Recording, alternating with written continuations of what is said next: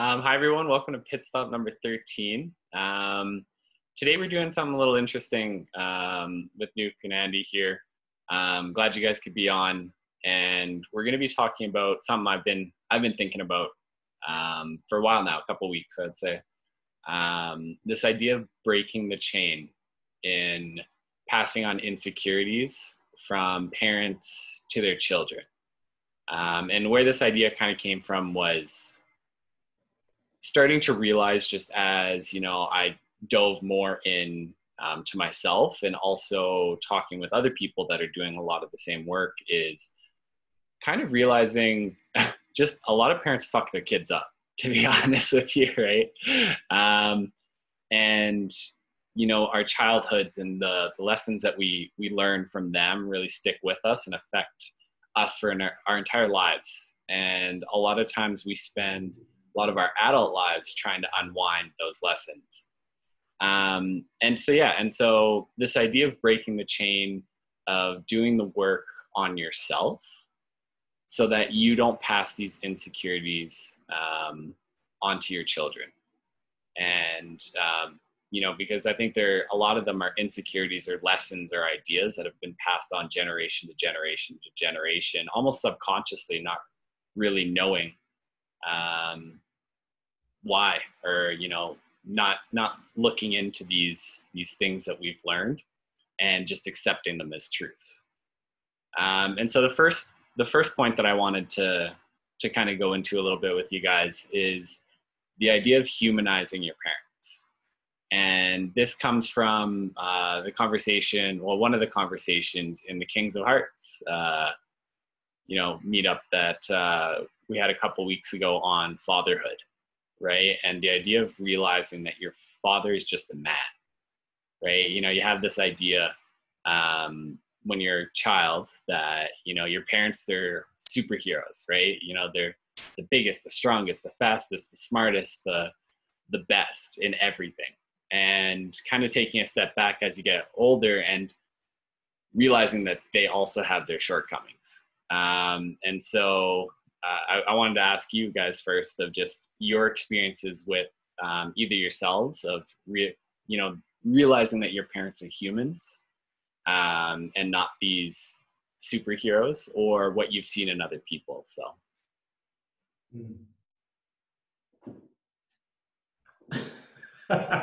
Nuke's pointing at me. I really love this topic, Jared. I'm quite passionate about it. And one of the first things that come to my mind around the question you just asked is that we spend a lot of time, a large portion of our childhood, placing our parents on a pedestal. And the thing is, when we transition into adulthood, or at least myself, when I transitioned into adulthood, there was no initiation, there was no conclusion to that pedestal. And so my mom stayed up there, whether it was conscious or subconscious. And yeah, a lot of her teachings I would bring on myself, and I would carry things on, and I would take things personally. Without really looking at it for what it is, and how my mom is, like we say, humanizing our parents. There was, for me, there was a situation where my mom, she was dealing with a lot of anxiety, and there was an issue one time where she couldn't get any sleep, and that she lost sleep for several nights, and she was drinking a lot of water as a kind of like a substitute for sleep.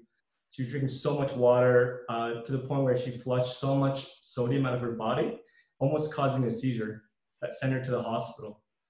And while she was at the hospital, the doctors were talking to her more about her mental health.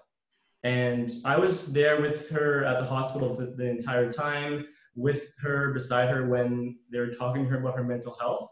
And that was one of the defining moments for me, where I looked at my mom and I was like, oh, wow, she has anxiety. She has severe anxiety. And there's a part of me where I need to support her. And it's really interesting because the roles felt a little bit reversed there for a second. I was like, I need to be the lighthouse in her life in this moment. And that's when pedestal began to dissipate a little bit. And we sought help from my mom. And so that's my experience with the humanization of our parents. One of many experiences, I should say. For sure. And, like even that story just highlighting how important a lot of times it can be. I feel like a lot of times parents think that they need to be, these almost perfect representations for us. Right. But, as you're saying, of humanizing her a little bit, realizing that she needed the support and then helping her get that support. I love that. What about you, Nuke? Anything come to mind for humanizing your parents? Yeah. So thanks, Andy, for that beautiful share. And with my parents, I would definitely say I realized probably like in junior high or maybe even like high school, just realizing like, wow, like my parents are also flawed. And I remember my mom one time, I was gonna misbehave, and my mom caught me before I was gonna do it. And I was like, how'd you know? And she was like, do you not think I was once a child? And like it just clued into me like, wow. And I mean, like I'd seen pictures of them when they were small, but I never like clued into it. Like she was once a kid as well, who knew how to get in and out of trouble, who knew, like, you know what I mean? And in that moment, I was like, oh, okay, like you're real, like your existence didn't just begin when I was born, you know, and and in that moment, I was like, okay, like you guys, you have your shortcomings, right? And and I think the other thing that's super interesting is with, I think in the Western culture, having let's just say two parents raise a child, it puts that pressure that like they need to have it all together, right? Versus I think, and I've even talked about like Andy with this, is like this idea of having community, and it takes a village to raise a child. Like I have no problems when I have kids being like, listen, I don't have an answer to that. Go talk to Uncle Andy. You know what I mean? I don't need to have an answer. I don't need to have it all together or be dad that knows it all. Or you know what I mean? Or be dad that isn't scared. I'm like, man, I have no clue what you're talking about. But I know Andy has some, or Jared, Uncle Jared knows exactly what you're talking about. He went through that. Go and hang out with him for an hour. Do you see what I'm saying? And I think that would then alleviate this pedestal ideology, right? That there's nothing wrong with kids doing that because it creates trust as someone to look up to. And Andy said it really well. When there's no like conscious transition or like ending of, not ending, but just realize that your parents are human and they have flaws and that they're real. That's my 2 cents. Andy, do you have some? Yeah, as Nuke was speaking, it just this thought kind of came down to me, and it's a thought and also a question back at both of you guys actually. And the thought that I had was the moment that we realize or come to a realization that our parents are just humans, I found for myself that I was a lot less hard on my mom. You know, when we pedestal people, we have high expectations for them. Mom's always been this way. Mom's always been the provider. Mom's always this or that, or dad's always this or that. And we put that pressure, as Nick was saying, we put a lot of pressure on them, whether they know it or not, whether we know it or not. And I was curious if you guys, when you realized that your parents were humans, did you feel that you were a lot less hard on them, even if it's in your own thoughts? Yeah, and that actually goes into something else I was going to say too, of not using it as an excuse of like, oh well, my parents made me this way, right? And really empathizing with them. And I think one of the biggest realizations was some people in my life that are around my age are starting to have kids, right? And I look at it and I go, even for myself right now, I'm like, I have no idea what I'm doing, right? And so realizing that a lot of times, parents are still finding their way through life, and now they're presented with this child, and they can only do the best that they can do. And so empathizing with that of, they they are doing the best that they know how, right? It's not like they're doing these things to intentionally make things hard or to harm or whatever it might be. A lot of times in their mind, that is what that's what they think is best, and that's the way they think that they need to act, right? And so that keeping that in mind has really helped me. And something that I want to talk about a little bit later as well, but realizing that they also have the lessons that their parents taught them, right? And that their parents taught them as well. And again, a lot of those are passed down, and a lot of those lessons is again just, well, this is how it's supposed to be done. And so empathizing with that of, again, they're just doing the best that they can. Nuke, what about you? Jared, that was beautiful. Yeah, I think what helps for parents and for kids, and I'll speak for myself, what helped a lot was dad would always be like, listen, I don't have all the answers. He would say that full on. And to this day, he'll even say, like, I've always educated my kids to go and seek answers and know that you can critique your mom and I and obviously just be classy about it, right? So there have been times where we've been like, we disagree with that, and it's like, why? And then we come with a thoughtful, well-constructed, you know what I mean? Or speaking your truth. Did we call it speaking your truth back then? No, but it was just you being honest and being sincere and having tone, tact, and timing, right? And so I think I believe when a parent can look at their child and be like, hey, like, I don't have all the answers. However, let's figure it out together. It just, again, like, to me, like, I just know moving forward, that's what I tell my kids. I do not have an answer to this. Let's learn and figure it out together. And I hope in those little moments that my kid will learn and see that dad doesn't have it all together either. And nobody does, regardless of your age, right? And so, yeah. Love that. And I think that takes a lot of courage too, of telling your child, I don't have the answer, right? And almost feeling like that's not the way it should be. Like, I'm their parent. I should know. I should be able to help them.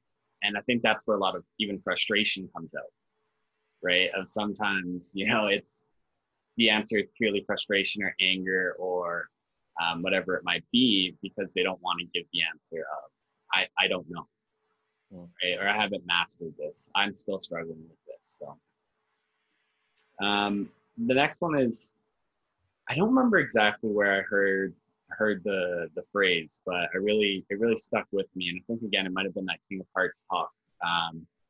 The idea of phrasing insecurities as dragons, right? And everyone needs to go out and slay their own dragons. And the idea that if you as a parent have not gone out and slayed some of your dragons, you now pass them on to your kid. And now they don't only have their own dragons, their own insecurities to slay, but they also have yours, right? Because everybody, in my opinion, has some sort of insecurity to some level of degree that they need to overcome. Some are bigger, some are smaller, and it's a tough journey. And just that image of, well, now not only do I have my own, but I also have my parents. And instead of my parents being there to help me slay my own dragons, they've added on to the work that I need to do. Just wondering if you guys have any thoughts on that. Yeah, that was from a Kings of Hearts event. I remember that. And you know what the scary thing about that whole concept is like the whole dragon slaying is that a lot of people are slaying their parents' dragons without even knowing it's their parents' dragons. Literally, they think it's theirs. And so they look at what they have, the obstacle that they have in front of them, and there's this huge, massive thing to conquer. And it all feels like it's them, it's their fault. I'm not good enough. And Yeah, I would say that a lot of people are slaying their parents' dragons and without even knowing it's their parents, not even knowing. And I think that's why these conversations are so important. It invites people to reflect and start looking at their insecurities and asking themselves, okay, is this mine or is this someone else's? And I think that is such a great opening conversation for any type of emotional work. Is this mine or is this someone else?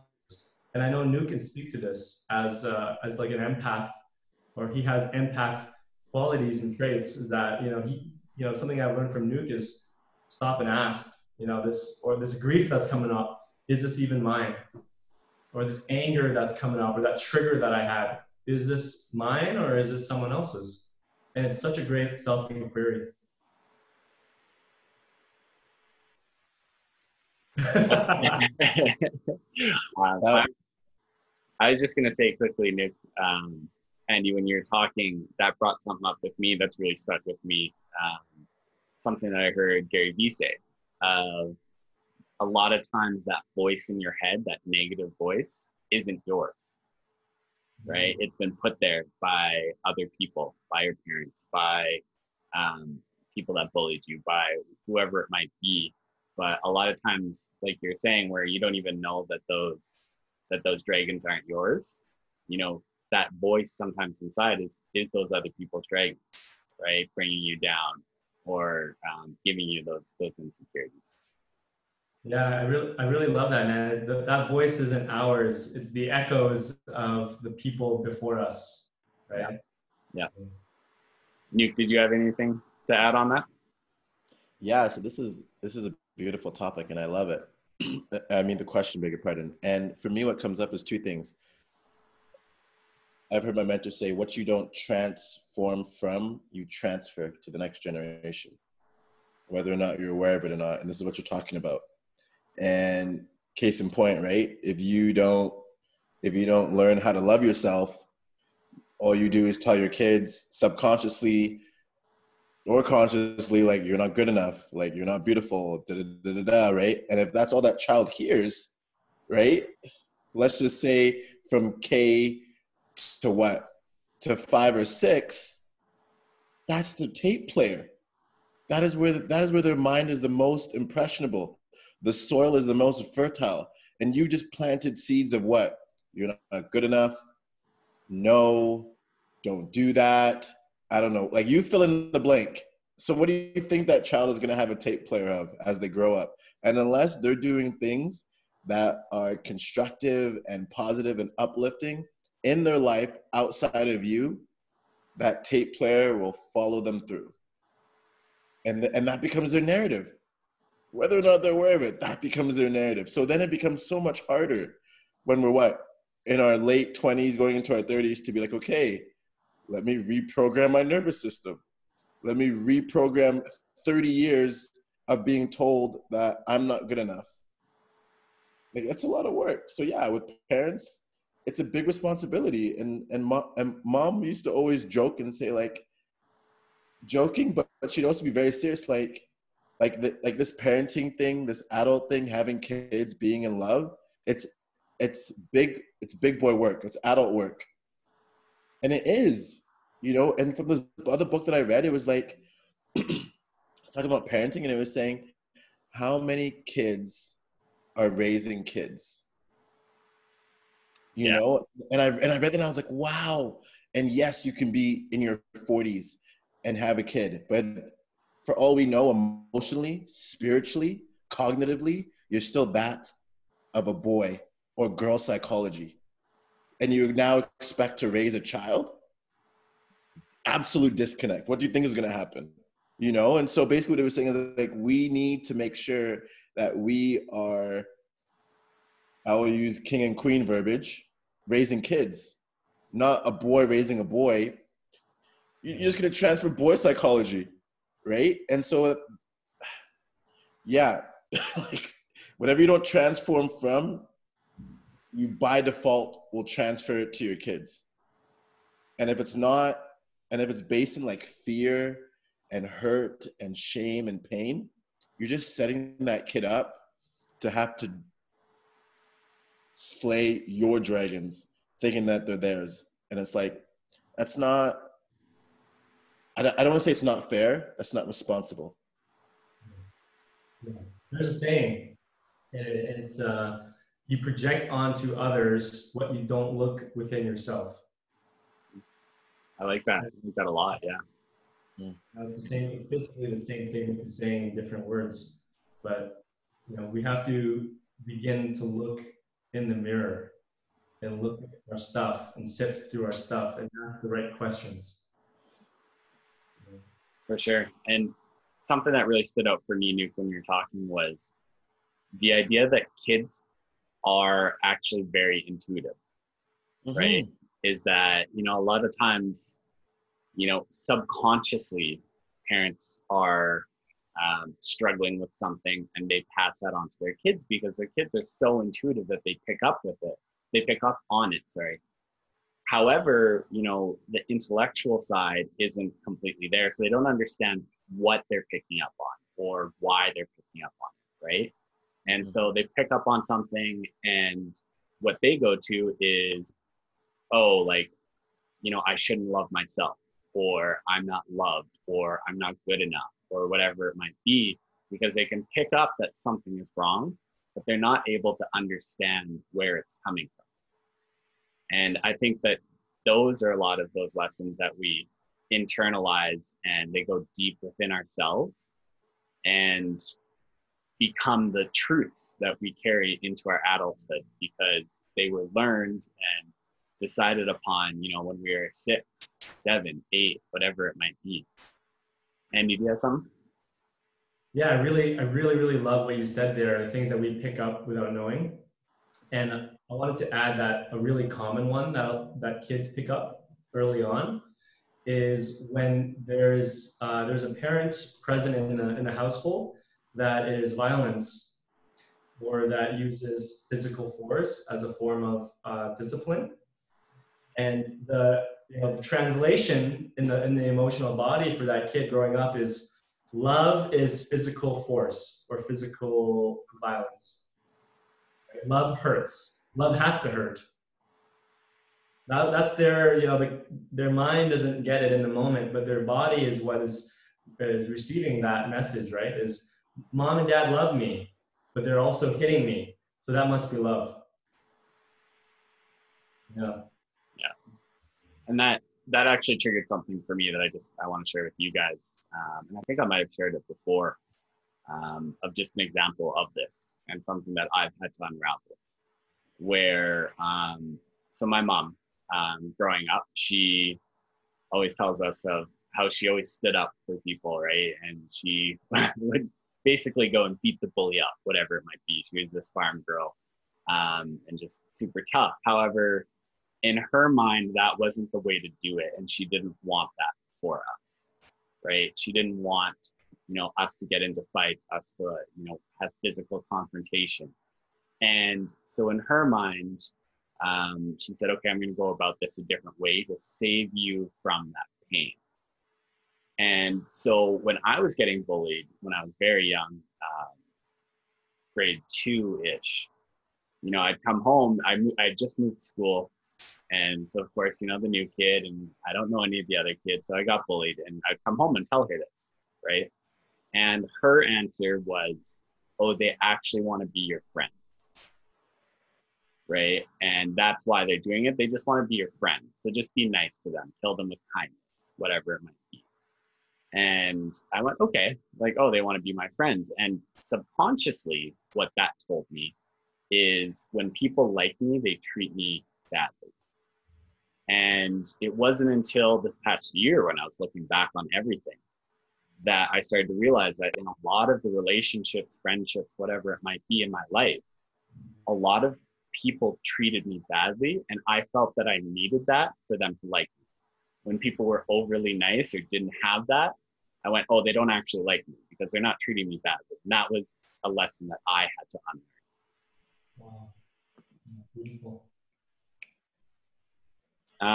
So the next one is just going a little bit deeper into that idea of you know, how generations have passed things down and continue to pass things down.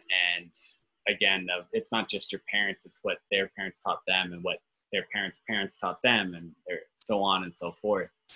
And I think that a lot of these very strict rules or deep-seated ideas come from, and some of the worst things that are going on, and even things like racism and very strict, unhealthy religious practices around the world, whatever it might be, that's just the way that it's done. And those are the lessons that we have passed on generation to generation, and the lessons that need to be unlearned. Right. And, that going back to that idea of, there's a couple of videos around the internet where, children know love, and no matter who it is, that hatred is taught. And so I just wanted to know, or see if you guys had anything to speak on that.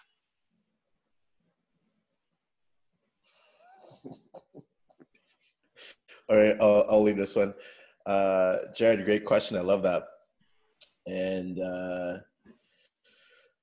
what comes to mind right away is this idea of what gets talked about in the house gets replicated or duplicated outside the house, And so I think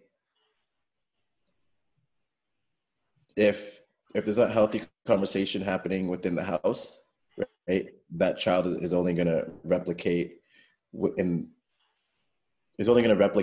duplicate what they hear, what they see with other people.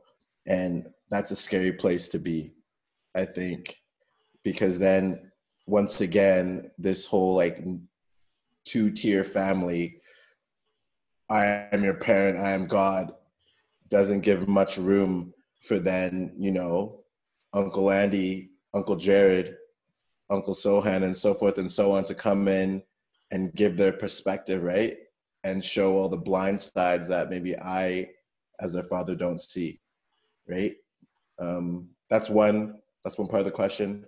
The other part of that generational stuff, I think, as conscious whole people, as we transition from, let's just say, in this case, we're all men here, from boy psychology to man psychology, we need to do a self-audit of the things that we think we know or that have been passed on to us around, this is just how we do things. And if we don't, I feel we're doing a disservice to our higher selves, right? To our current reality self. Because how can we be making decisions from the past, right? Like, I feel like if we're driving forward, how can we be looking back the whole time? Like, that's an absolute disconnect. Now, that's not to say that we don't take those beautiful, strong virtues, right? And take the meat and the potatoes and leave the bones. And I think for a lot of people, sometimes they're so rigid with that there's no willingness to be like, hey, like, just because it's not broke doesn't mean we can't fix it. That it can't be updated, it can't be tweaked, it can't be dropped. And so, yeah, I completely agree with you with regard to some of these rigid religious beliefs, some of these tactics that are based in fear, which I can acknowledge. Hey, back then when we didn't know what we didn't know, it was probably rooted in love, and it brought us forward and it made us thrive and survive. Now, sitting here in 2020, does it make sense maybe to be having certain ideologies? Probably not. Yeah, that's what comes to mind. Yeah, the shift that I think that needs to happen today is in a family dynamic. Instead of sitting our kids down and like educating our kids on X, Y, Z, it's more along the lines of creating a culture where there's open dialogue and conversation. Because again, when they grow up, when they're in their 20s, 30s, 40s, when they start in their own families, it's gonna be a different generation with different with different societal pressures and different. There's gonna be a different texture to bullying and whatnot. And we have to have a conversation about how do we show up in this generation today, right? So the thing that I think the priority is to create a culture of dialogue, as long as it's rooted in love, truth, and positivity, as Nuke says all the time so well. As long as it's rooted and as long as the intention is truth, love, and positivity, let's have a conversation. What is most needed in this time versus this is my way? Because clearly it hasn't worked, right? That is a late, and I'm going to say it's a lazy approach. It's easier to say, I'm just going to do it this way, and I'm going to teach it this way because that's how I was taught. You know, there's a lack of creative thinking there, and there's also a lack of openness and dialogue. And so that's what I feel. I feel like we need to create a culture instead of educating. We need to just educating. We have to create a culture of conversation and connection. I love that, and that's a perfect segue for the next one. But just really quickly, just some clarification when I was saying things like very rigid religious practices and stuff like that, just to expand for everybody to know what I'm talking about. And that's, in my mind, acceptance of things like the LGBTQ plus community, right? That's things like hating another religious group because they are different than you, right? And leading to violence, things of that nature. And those are more of the ideas that I was talking about. Now, going back to what you were saying there, Andy, is I think a lot of times there is a very rigid thinking around parents trying to teach their kids, right? Of this is what worked for me, or this is the world that I lived in. And so I'm going to say the exact same thing to my children. I'm going to teach the exact same lessons, even though the world is completely different, right? And a lot of those core lessons can be passed on, but if there's no fluidity in, in the context of the world that children are living in today, those lessons can become twisted. And, a big one for me is, pushing the idea of what success is, right?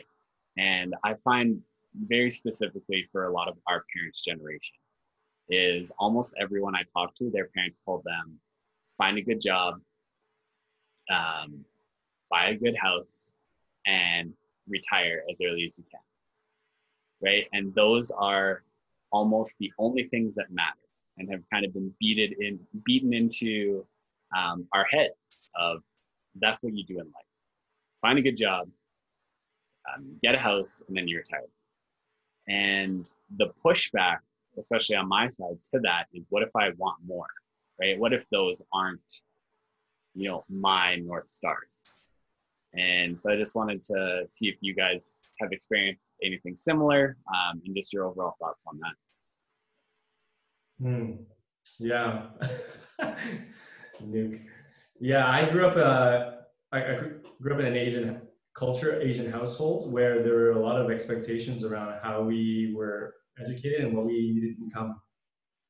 And it was very much of a traditional sense of what you said. So I'm echoing what you said around like get a house, find a partner, get married, find a good job, have a family, and it was so linear, And where I came, with the family that I came from, they came from war, and so their mentality was, we want the best for the future, and the best is better than war, however that looks, and yeah, like it is a little bit tough because growing up, there's just these high expectations of getting good grades and going to college, even though I didn't know what I was gonna do, right? It's like, just go to college, just do it, even if you don't know what you're doing.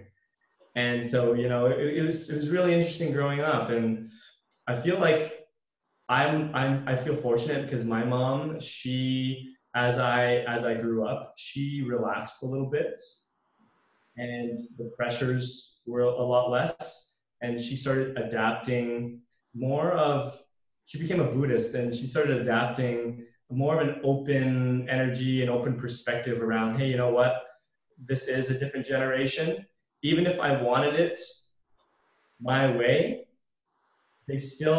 our kids can still choose otherwise.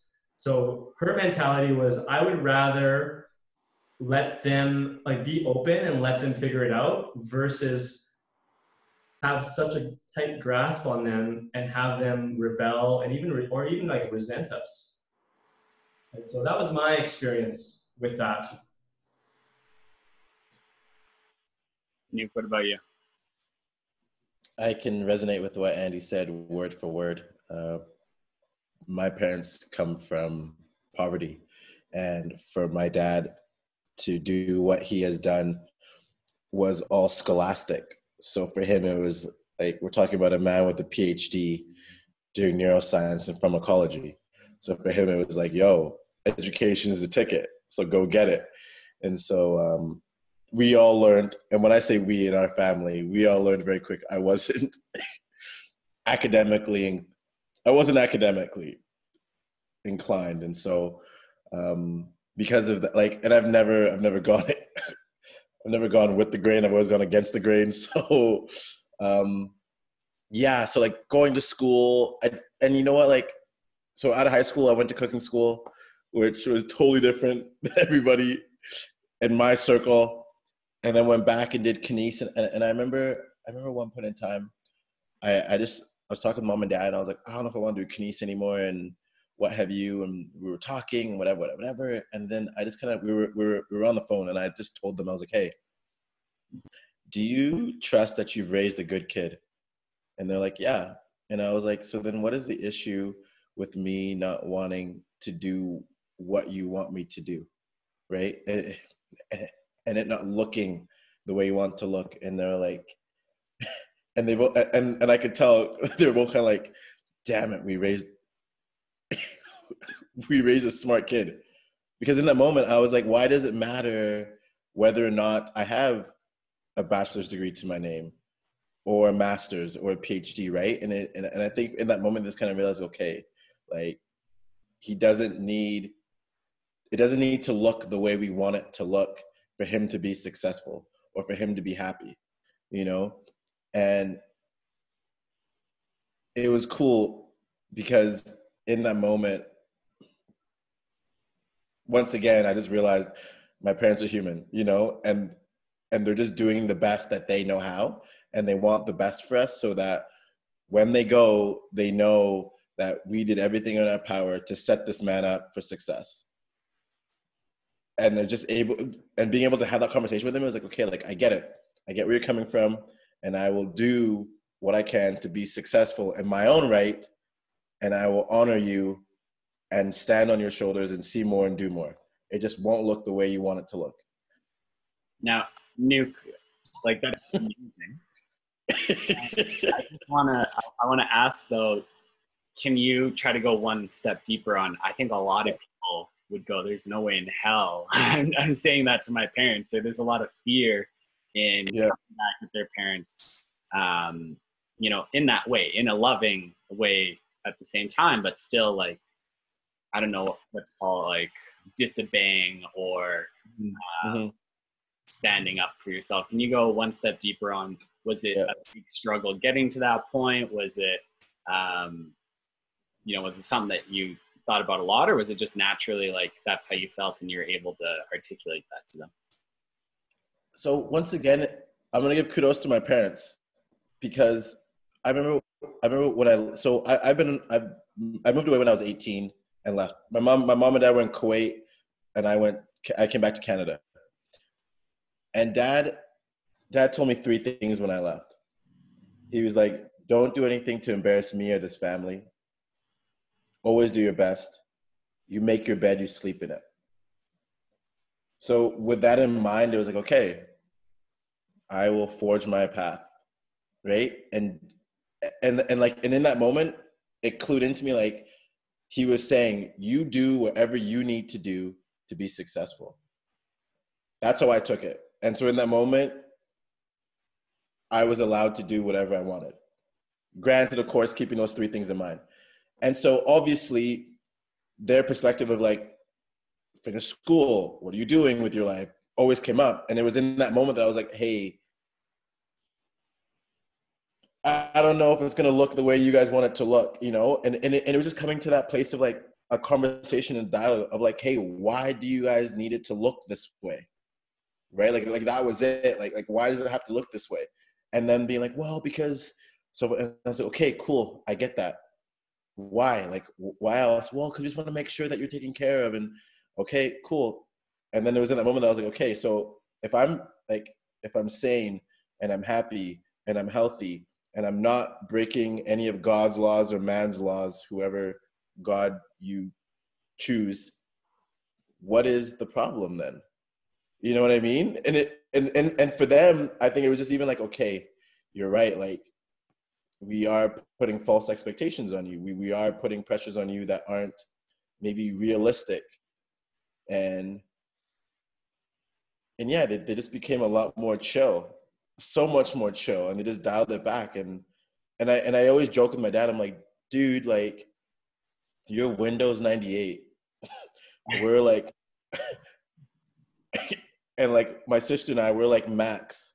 Nothing against Windows 98 and Macs, but I was just like, dude, like, your mindset and ideology is great and is a great foundation, but it may not work, right? Or not work. It's not going to be as compatible or streamlined. Back then, 100%. High fives, butt taps, it worked. Sitting here in 2020, it's going to have to shift. It's going to look different. And case in point, what you said originally with reimagining what success could look like. What does joy look like? What does happiness look like? And those look like two different constructs if we're looking at, like, let's say the West and the rest of the world, you know? So hopefully I went a layer deeper. Thank you. No, that helps a ton. Andy? Yeah, I'll even go a layer deeper too. So I want to speak to anybody who's listening to this podcast right now and feeling like there's just no way my parents could ever receive something like that. Like I just can't go there. And the one thing that I wanted to pass on to those people, because the reality is not all of our parents are gonna be ready to receive that type of dialogue or even have that conversation. And so the question then is, what then? What then, right? And for me, the first thing that comes to me is, and it's a principle that I actually live by, and I started living by this principle for the last year and a half, 2 years. And the principle is, you have to be okay with being misunderstood. Because if we live our entire lives pleasing others, because that's kind of where it's rooted from. I got to please mom and dad because they're on the pedestal, right? I got to please them or they'll shame me or I'll let the family down. And so the question is, you know, are you willing to go there? Are you willing to live on your edge and be misunderstood? And that's such a crucial, for me, that was such a crucial turning point. Not just with my mom and the people that grew up with me, but my peers as well in present day. Is I can show up fully, truthfully, authentically, rooted in truth and speak my voice and risk being misunderstood. Risk being misunderstood. And when I began to live out that principle on a consistent basis, I regained my personal power. And when you regain your personal power, you can do anything. You can go the extra mile in a lot of different things. Because usually so many parts of us want to go that extra mile. However, the one thing that holds us back is, well, what if this person gets mad? Or, well, what if I lose that friend? Or, well, what if, you see what I mean? And so the question is, what if it's okay to be misunderstood? Yeah, I love that. And quickly before I go to Nuke, just what it brought up for me was being willing to accept that short-term pain, of being misunderstood, of having a disagreement with peers or parents, whatever it might be, for that long-term gain of happiness, of, you know, living in your truth, right? And living on your own 2 feet, and, you know, by your standards and by what's important to you. Nuke? Andy, love that. And likewise, Jared. And to parallel what Andy just told you all that are listening, anytime you go against the grain in anything, you're going to get backlash. Doesn't matter what it is. So just be mindful of that, right? And with regard to your parents, if you can, I'm not saying that you go and tell them, hey, I'm not doing what you want. No. If anything, you just lead by example. You lead by example, and guess what? You show up day in and day out and execute, and guess what? You will tell them indirectly that, hey, like, I am successful, I am happy. And they will slowly but surely catch on. It is a marinating process. It is a crock pot. It is not a microwave solution. So you lead by example and do exactly what Andy communicated day in and day out. And if they truly love you, and I'm sure they do, you will slowly convert them. So amazing. I love that microwave crock pot analogy too.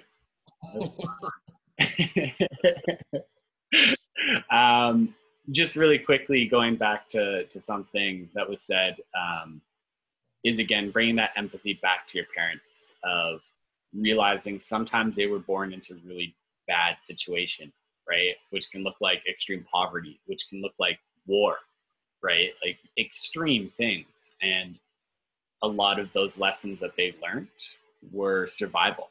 They needed to learn those to survive. And you can empathize with that. You can understand that.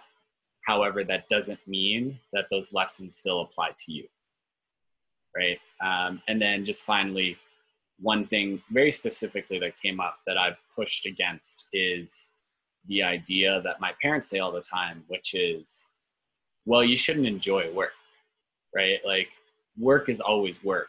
You're always going to hate work, right? And really pushing against that of, well, no, I want to do something that I enjoy, right? If I don't enjoy it, I don't want to be doing it. And yeah, so that was just a very specific example from my life that I pushed against, and from a young age, for no reason at all, just knowing that it did not sit right with me, and just not accepting it. So the next one that I just want to get into quickly here is, you know, if people might be asking, well, why not like work on fixing our parents, right? And I use that term loosely, of fix, right? But why not work on, focus on fixing them? And when I've thought about it is, and why I go to like breaking the chain and working on yourself instead, is because then you can affect every generation below you, right? If you're able to better yourself and realize these things, be conscious of these things, and slay your own dragons, help your children slay their dragons,